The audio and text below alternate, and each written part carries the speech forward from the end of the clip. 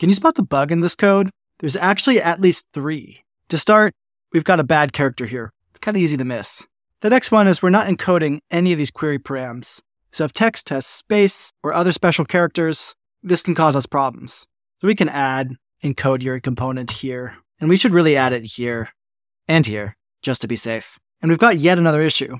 Because this URL string is long, we broke it into multiple lines. If we throw this into our terminal, you'll find that there's a new line character here, which again will break this URL. That's because new lines in a multi-line string preserves the new line character, which we don't want. So we can modify this yet again to concatenate multiple strings, and this is just getting ugly. And there's a better way in modern JavaScript. You can instead use the URL constructor. This gives us a structured way to read, write, and modify URLs that adds safeguards to prevent those previous issues. We can now use a structured way to set the params, which will make sure that the values are encoded.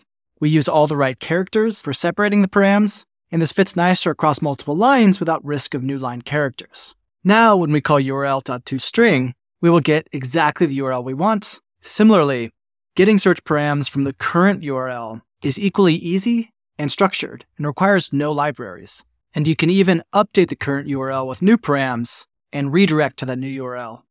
The URL constructor is available in all modern browsers, as well as Node.js and Dino.